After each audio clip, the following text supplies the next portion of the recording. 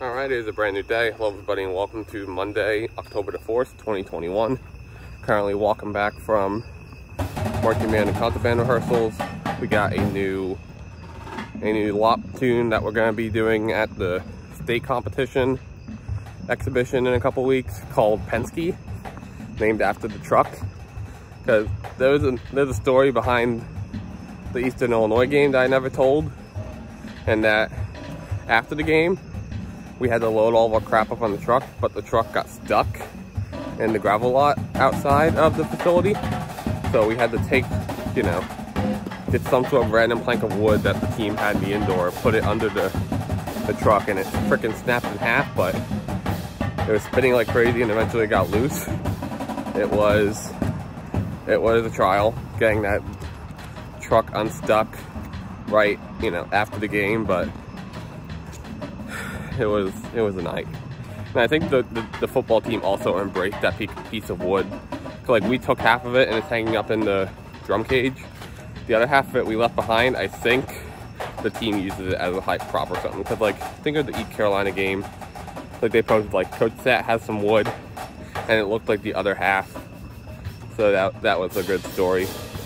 That's a funny story to look back on.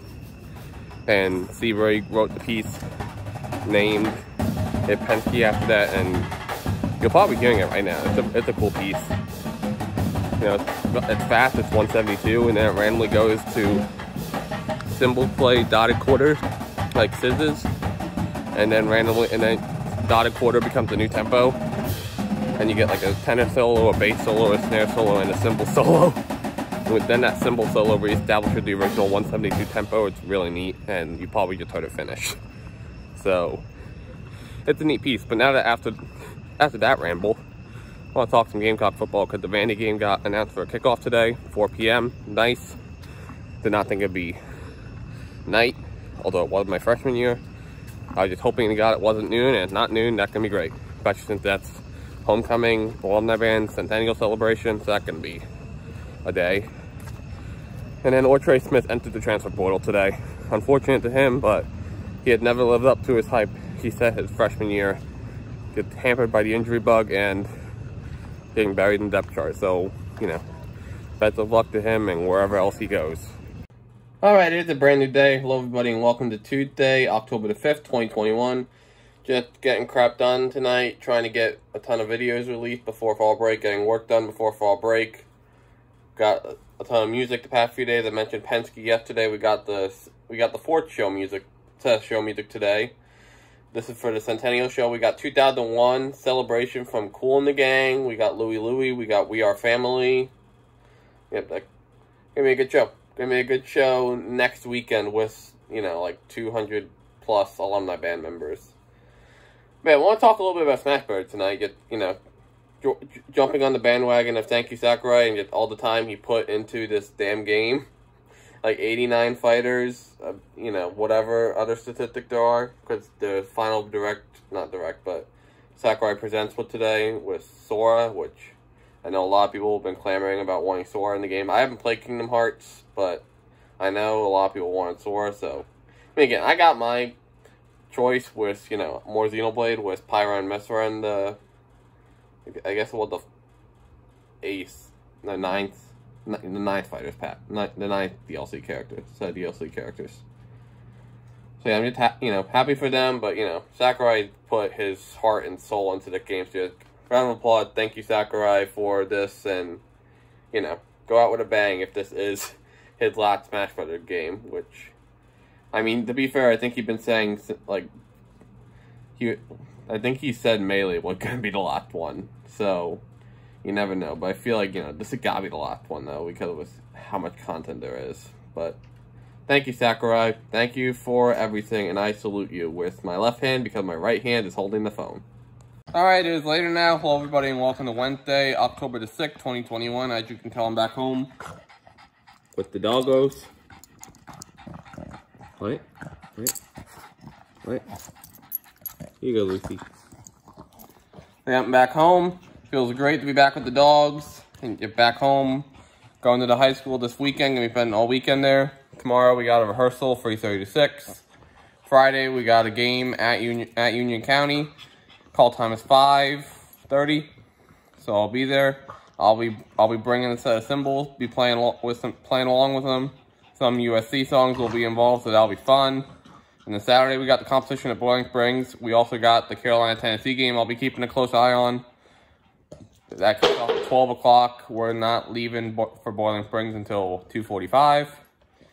And we perform at 5:15. So I'm sure I might be watching it to some extent around the 1 o'clock-ish time. Whenever rehearsal done. So yeah, we'll see. Tennessee decided to go with all black, though, for a noon game, so I think that means Gamecocks plus 10.5, or whatever the spread is now, is a lock. Speaking of a lock, how about Stephon Gilmore going to the Panthers now, coming back home after being released from the Patriots today? I'm not a big NFL guy, but it's nice to see, former Gamecock coming home to, the Carolina area with the Panthers. Alright, it is a brand new day. Hello everybody and welcome to Thursday, October the 7th, 2021. Just got out of the JCPenney optometrist because my glasses are starting to break and I haven't been to the optometrist in 3 years. And I need new glasses desperately.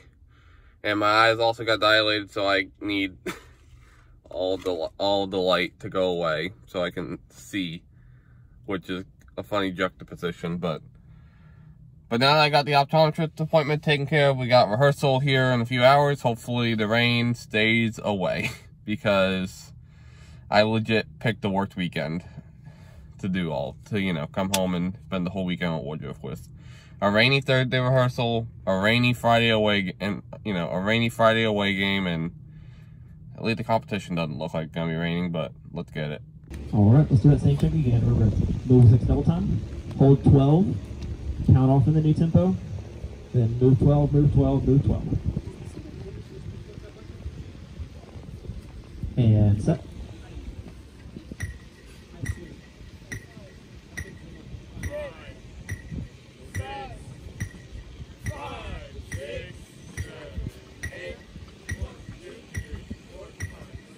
Tues.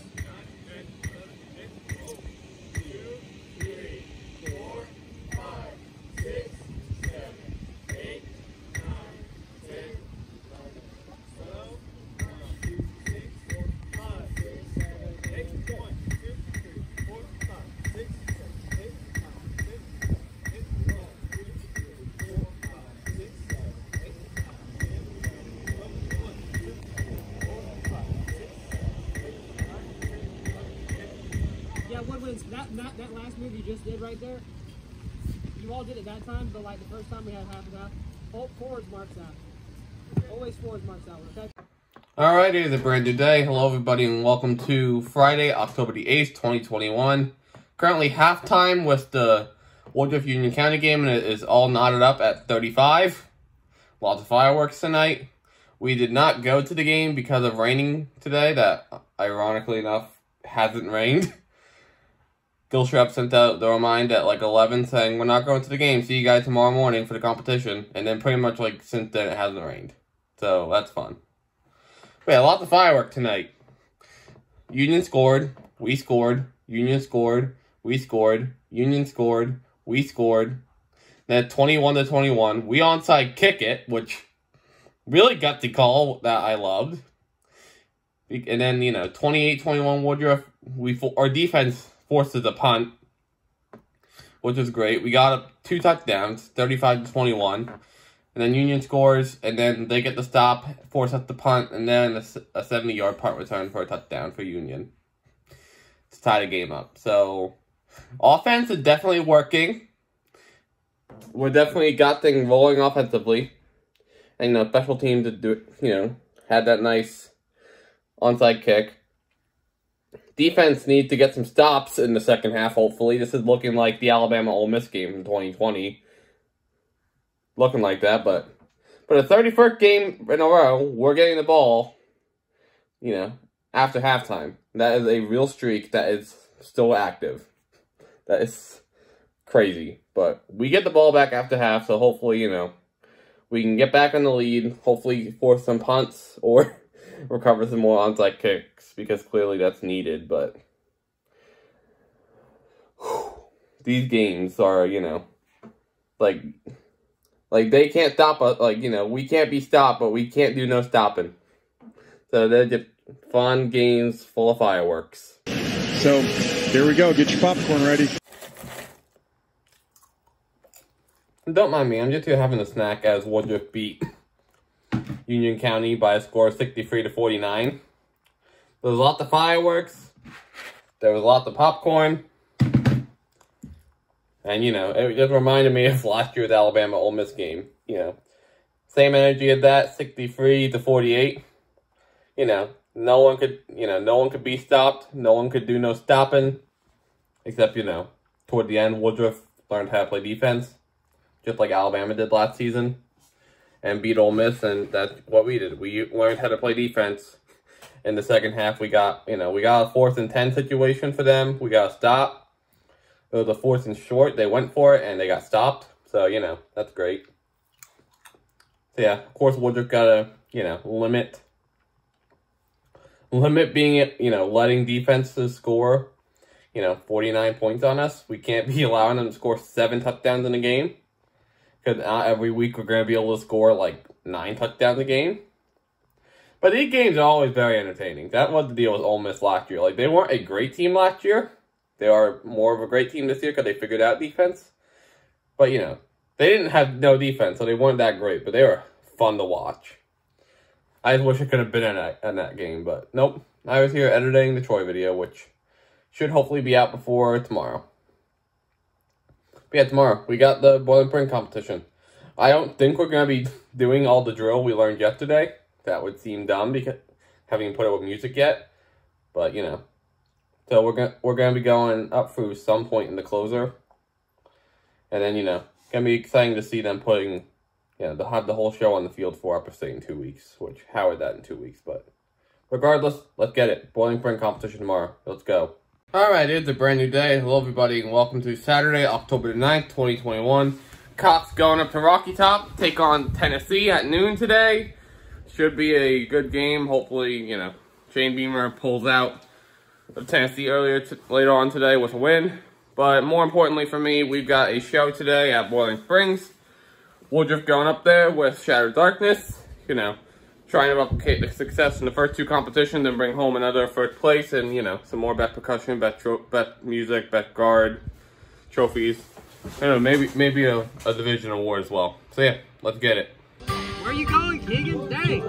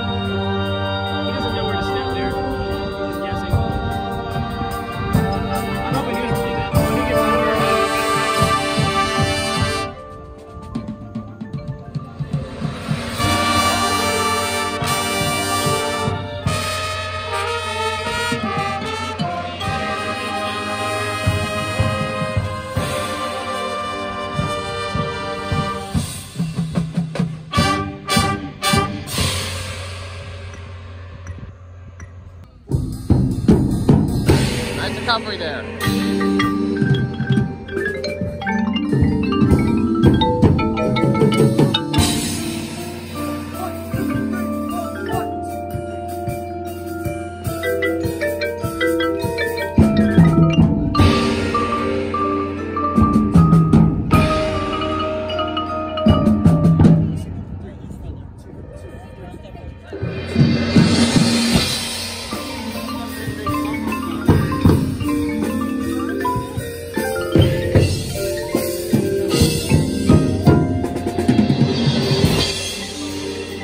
Lock in.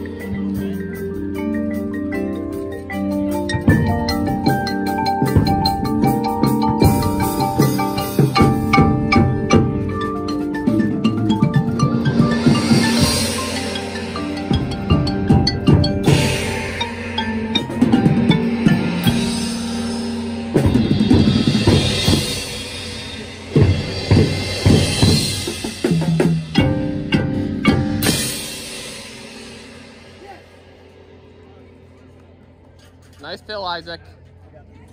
Remember, make sure you know, stay locked in because they got a little messy that time.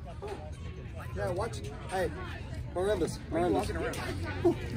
He's hype. Okay, Marimbas. There's a couple runs there that you really need to watch because your hand motion is good, but your note placement is a little. Yeah, it's usually during the runs. Yeah, just watch those runs and try to get them confidently. That's And what play you said, confident. though. You said, If you can't get it, play confidently. Right? yeah.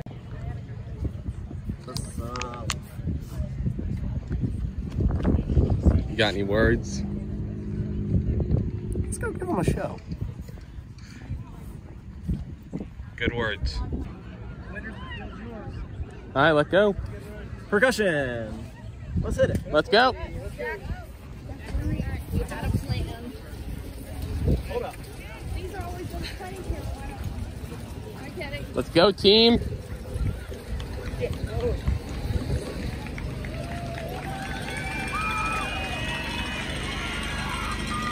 Set the mood for tonight, folks.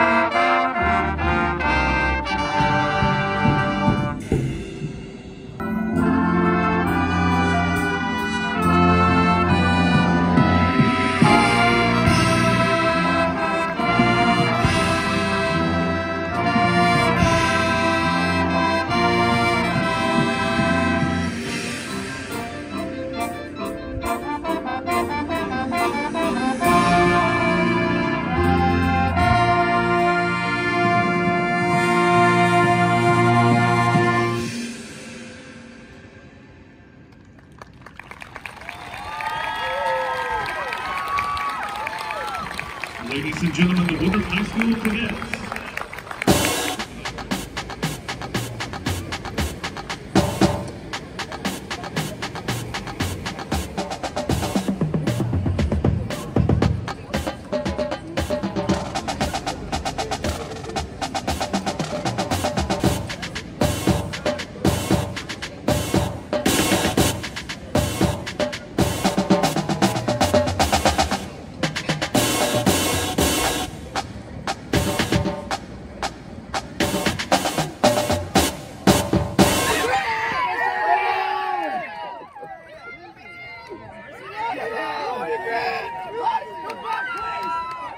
Come back!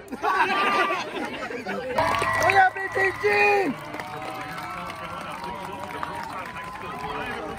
Marching band. Musical selections include the following: Song of the Siren, featuring music by Hans Zimmer, John Mackey, and Samuel Martin. Sustained grams for Riverside. Tariri, Kick Butt, I'm Counting on You, Love, and Sloppy Wet Kisses from Fez. To Allie, hey Allie, what did the wind section have for breakfast? Flute Loops. Mr. Grant, we miss you, love, Woodruff.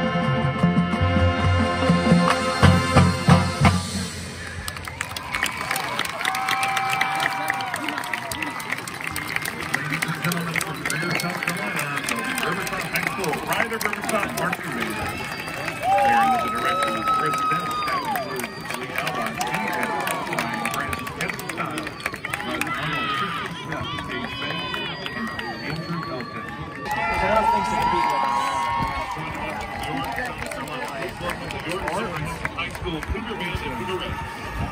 Include the following background band introducing Nikolai Rivers, Freddie Mercury, Tears for Fears, and more. We have band grand Mr. Sim. Hey Dad, can we have some lunch money? Yes! Our rock stars, go get them busy bees. To Kevin Turner, you sure rock that trumpet. Love you. The goat. The goat.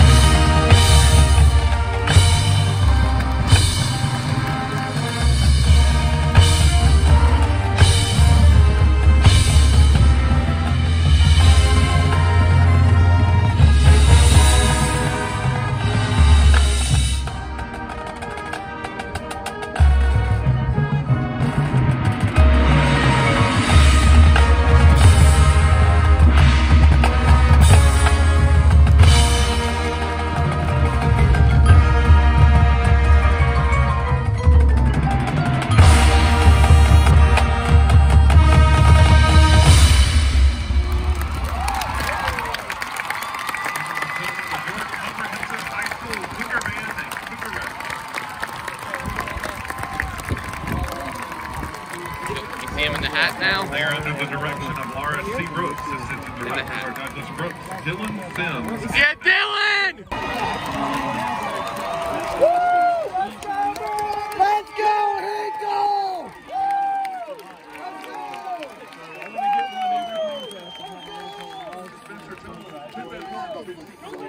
And then the twins are going to be watching that next year. They're excited. FSU won. Have a great show. We're so proud of you. FSU won. FSU won. That's your bad. Hey Jackson, the ACC sucks. I'm going to say one thing to that. True, true, true. Even Clemson.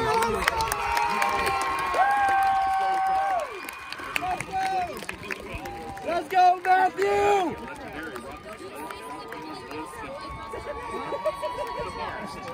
I have a homeboy up in there.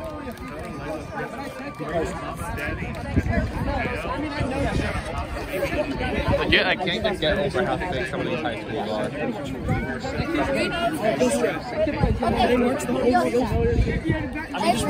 Just watch what happens. The Festival of Bands is proudly presenting Class A competition.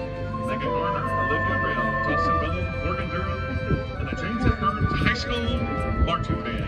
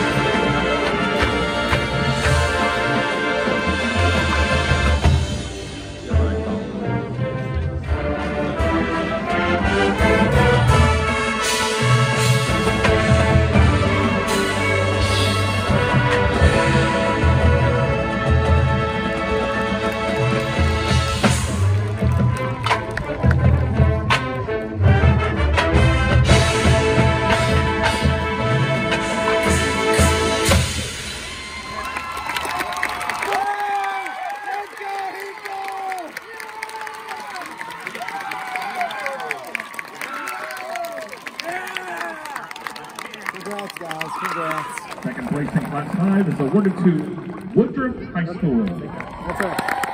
That's right. I knew we saw BHP out there. Your feet were cleaner. All right.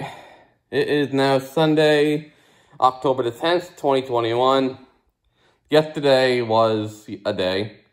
I want to talk about the good things before the bad things. That, you know, I saw some good bands. If you watched the competition video I put out, you know, saw some good bands. York did really good. And so did Burns. And then TL Hannah also did really good. So it was just nice going to a competition again and seeing big bands. Especially since I feel like that might have been my first time actually seeing Burns, like, compete in anything. The only time I feel like I've seen Burns without the Burns competition. So, you know, they're not competing. They're just, you know, for exhibition because they're hosting. Which gets me really excited to go to, you know, 5A prelims and finals in 2022. Since, you know, as it stands, that's the game at Vanderbilt. And no way I'm going to Vanderbilt over 5A State. And, you know, it was great seeing, you know, BTG and Sims again. Because, you know, Riverside and York were there competing. So, you know, naturally Sims and Grant were there. No, you know, great seeing them. And, you know, and BTG, you know, came up and saw, like, the last few bands with us. You know, as you heard, we sent, you know, MoneyGrams. Like, someone in the band sent, you know, Riverside a MoneyGram, you know, for BTG. You know, basically my idea to do that for Sims as well. It gave money to Jackson, told him, go write Sims something from Woodruff Percussion. And Chris would always say, like, hey, Dad, can I get some lunch money? So that's what we did.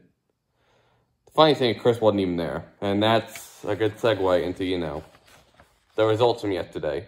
We got second place in our class, losing to Belton-Honia Pass.